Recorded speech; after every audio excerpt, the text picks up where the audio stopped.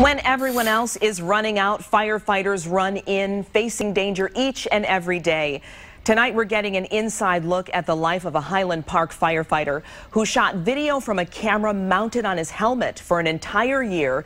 The video is on YouTube and already has more than 570,000 hits.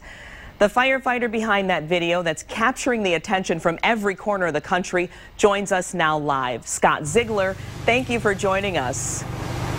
How's it going? Good. So why did you decide to make this video?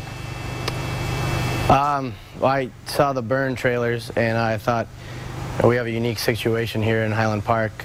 We get a lot of fires and we fight them with not a lot of manpower. So I figured why not get a helmet camera, and maybe some other firemen, my friends and family, the guys at the station would be interested in watching them. And you know, I think it's important that people know what firefighters as a whole do on a daily basis when they go into a burning building.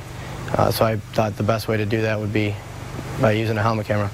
We were right up close and personal there seeing it. I watched it just before the show. It really is incredible, Scott. When you hear that nearly 600,000 people have now seen this, what does that make you feel? I think it's pretty cool. I did not expect that. Usually I have some other videos on there and they got about 10,000, 20,000 hits, but I think it's cool. It means more people are seeing what we do. And you've got the M&M going in the background. How'd you make that selection? Firefighter Gomez here, he made that decision. He made the suggestion, and I thought it was a pretty fitting song. So he's from Detroit and it fit. And this is an in-depth look, because it's not just the fires. You know, we went with you to car accidents. Can you talk to us a little bit about what you go through every day? I mean, every day we come into work and we, you know, have our daily chores we got to do in the morning. Check our trucks, check all our equipment out, and then, you know, sometimes we have training. Someone cooks, we eat with each other, we sleep here. You know, we pretty much, we're here all day, 24 hours, and we respond to calls. Here in Highland Park, we only respond to fires and car accidents, so we're not going on medicals, but we do have an ambulance crew here that does, so.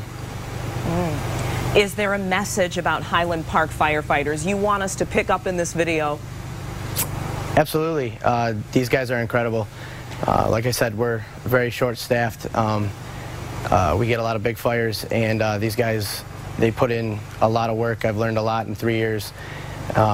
We're struggling here, and you know, we need help just like every other fire department does. And I'd like to get the message out, you know, for firefighters as a whole to be maybe treated a little bit better. Scott, thank you. You've done amazing work. My hat is off to you. Our hat is off to you. We appreciate what you do. You're running in when we're running out. Thank you for putting your life on the line. Well, thanks for sharing it. All right, let's send it over to Hallie Vogel in the Weather Center.